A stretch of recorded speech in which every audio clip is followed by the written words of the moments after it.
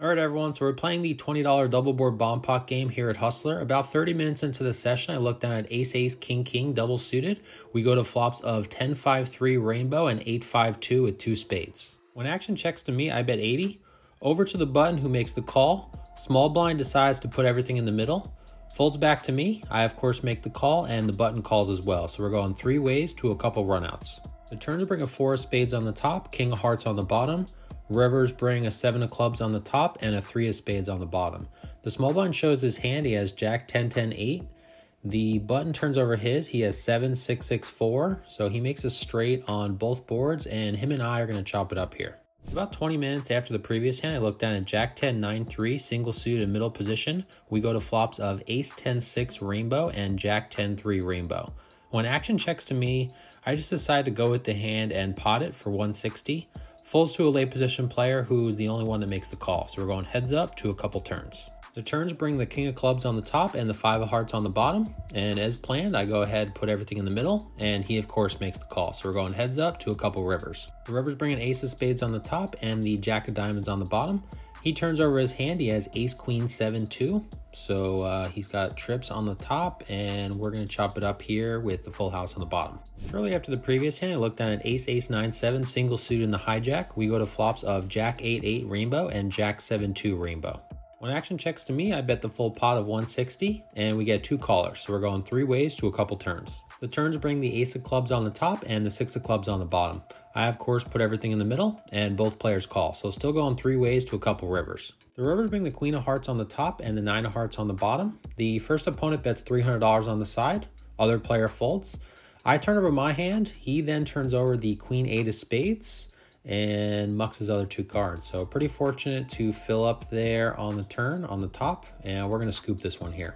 Within a couple orbits of the previous hand, I look down at ace 8, 6, 4 single suited in middle position. We go to flops of 7, 4, 3 with 2 hearts and 7, 6, 6 with 2 diamonds. An early position player bets 150. One caller, action then folds over to me. So my first reaction to this hand was to just go ahead and flat call, as obviously I have a pretty strong hand on both boards, but you know, when you're playing these bomb pot games, especially with one that has a high ante, such as this one, $20, you're going to see that, you know, you fold for an orbit or two and, you know, $200-300 is gone from your stack. So if I can go ahead and put everything in the middle and take, you know, the $460 pot without having to win at showdown, I really don't mind doing that.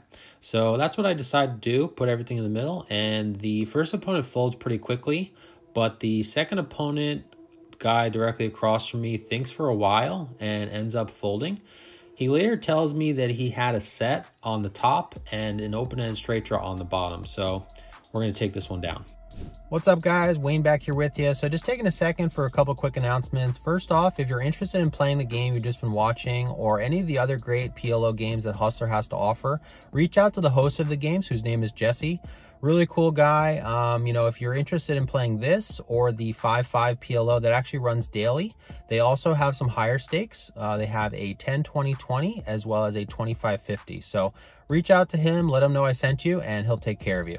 As far as upcoming trips are concerned, Josh and I are going to be at the Seminole Hard Rock in Hollywood, Florida from January 11th through the 18th. That's going to be for the Lucky Hearts Tournament Series. We're going to be playing some cash as well. We actually have permission to film, so we're really looking forward to getting out some great content for you guys. And if you see us, drinks are on us, and we'll actually give you some information on how to get a free Madhouse hoodie. So looking forward to seeing you guys down there. And if you have any questions, of course, as always, either comment down below or reach out to me directly. And let's get back to the action. Shortly after the previous hand, about 2 hours into the session, I look down at king, queen, jack 10, double suited in the big blind. We go to flops of ace 9, 8 with 2 clubs and 10, 10, 9 rainbow.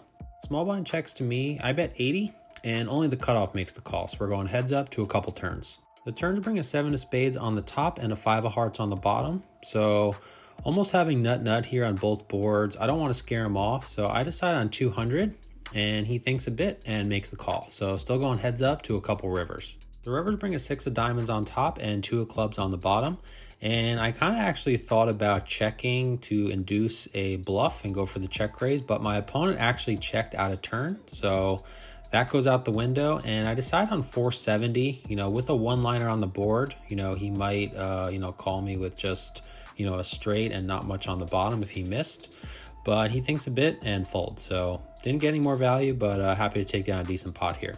I go card dead for a while. This hand's about 45 minutes after the previous one. When I look down at King 10, 9-7, single suited on the button, we go to flops of 9-9-3 with 2 hearts and Queen Jack 10 with 2 diamonds. When action checks to me, I bet 60, and there are 2 callers, so we're going 3 ways to a couple turns. The turns really don't change anything with the 2 of spades on the top and a 3 of clubs on the bottom. When action checks to me again, although I do have a pretty strong hand here on both boards, there are a lot of draws out there, so I definitely want to charge them for those. So I bet 300, and we only get 1 caller, so we're going heads up to a couple rivers. The rivers bring the 8 of spades on the top and the ace of spades on the bottom. When my opponent checks to me once again, I decide to go for all of it. You know, obviously having the nuts here on the bottom and improving to a flush on top, I feel pretty good about it. And he thinks a bit and tosses in a chip to indicate a call. I turn over my hand and he ends up turning over the King 10-10-8. So he also has Broadway on the bottom, but we're gonna get 3/4 of the pot with the flush on the top. About 15 minutes after the previous hand, I look down at ace 8-7-6 single suited in the small blind. We go to flops of 9-4-3 with 2 spades and King 10-7 rainbow. I check and action checks through, so still going 8 ways to a couple turns. The turns are gin for us on both boards with the 6 of spades on top and 7 of spades on the bottom. I check, trying to set the trap, and over to the late position player who bets 50. Folds to me, I then make it 170. Folds back to him and he makes the call. So we're going heads up to a couple rivers. The rivers bring a 7 of diamonds on top and 4 of spades on the bottom. My opponent has a little bit over $400 left, and instead of trying to bet it all and potentially scare him off, I settle on 240 and my opponent quickly does make the call. I turn it over and he ends up turning over the King 10-9-8 with the King 10 of spades. So I didn't think he was that strong. Otherwise I would have bet it all, but still happy to take down a pretty good pot here. A couple orbits after the previous hand, I look down at ace 7-5-4 single suited in the cutoff. We go to flops of Jack 6-3 with 2 hearts and ace 5-5 with 2 diamonds. When action checks to me, I bet 60, and only the same opponent from the previous hand makes the call. So we're going heads up to a couple turns. The turns bring the king of clubs on top, 9 of spades on the bottom. My opponent checks. He has about 280 left, so I put everything in the middle and he quickly makes the call. So we're going heads up to a couple rivers. The rivers bring a 7 of hearts on top, 7 of clubs on the bottom. I turn over my hand and my opponent turns over his. He has King, Queen, Jack 3. So he had 2 pair on the top, but we end up getting there on the river and we're gonna scoop him yet again. Within the next orbit, I look down at King Jack 10-7 single suited in middle position. We go to flops of 9-7-4 rainbow and Queen 9-6 rainbow. The small blind, who is the opponent I've played against the previous couple hands, pots it for 160. Folds to me, I make the call, and there's a late position caller as well. So we're going 3 ways to a couple turns. I continue running hot against this same opponent when the turns bring the 8 of spades on top and 10 of clubs on the bottom. He puts the rest of his chips in the middle for 130. And over to me, although I do have nut here, there are a couple flush draws there that, I want to charge this late position player for. So I go ahead and pot it. He quickly folds, and we're going heads up against the same opponent to a couple rivers. The rivers bring out a 3 of hearts and a 4 of clubs on the bottom. My opponent says, "You're not going to get me this time," as he turns over Jack, Jack, 9-9.